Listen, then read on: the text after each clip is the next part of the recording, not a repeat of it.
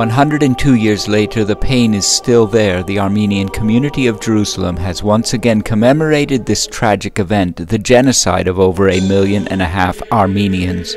For the occasion, a mass presided over by Father Nirsa Aloyan was celebrated in the Armenian Cathedral of the Old City of Jerusalem in the presence of many faithful. The feeling is very emotional.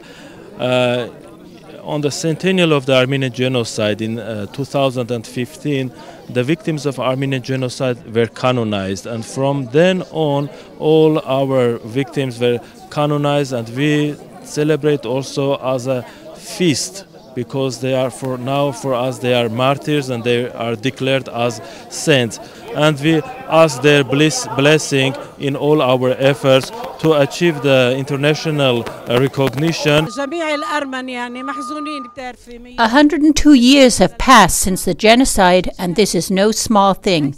We have not only suffered a massacre. The Ottomans also expelled us from our homeland, the homeland of the Armenian people for over 3,000 years, and today we live in the diaspora.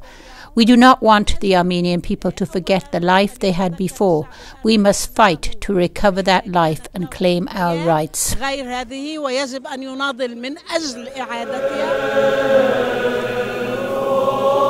They alternated between uninterrupted prayer and moments of silence. On the faces of the faithful present, the indelible memory of the suffering of a people still in diaspora.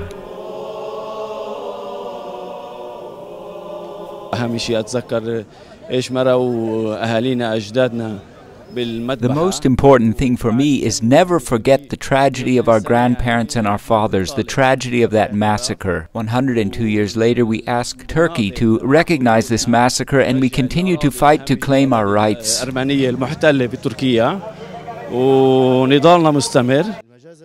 The Armenian Genocide is one of the first massacres in history, and it must be recognized by the whole world without exception.